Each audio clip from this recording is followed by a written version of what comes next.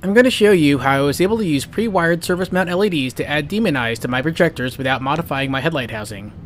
The main trick to doing this is that you have to have LED bulbs installed with a flat top, like this SNGL one.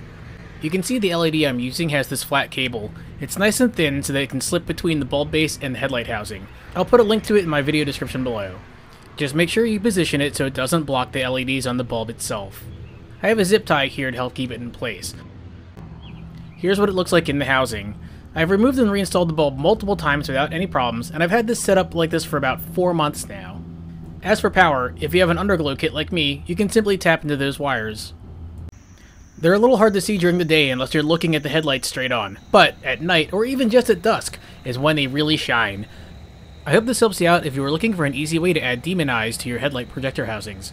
If you haven't hit subscribe to my channel yet, please do so now, and as always, thank you for watching.